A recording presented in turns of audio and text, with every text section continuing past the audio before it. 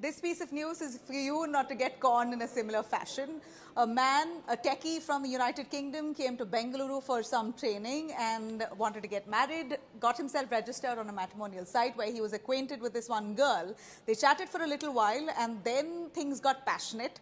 The girl got on a video call with this man, stripped naked, and he may have been in a position himself because she used that very video, that video calls video where she secretly recorded it and blackmailed him to extort nearly 1 crore 10 lakh rupees. This man, out of fear, promptly paid up that money to 2 different accounts of hers, and when she began asking for more money was when he was finally encouraged to go to the police. The police identified this woman as a con woman. They froze nearly 84 lakhs. We believe that 30 lakhs she had already used. Of course, an investigation is underway, but this is exactly what's happening on digital platforms. Do be very sure when you actually chat on with people you don't know. If they begin to act inappropriate, that's your red flag.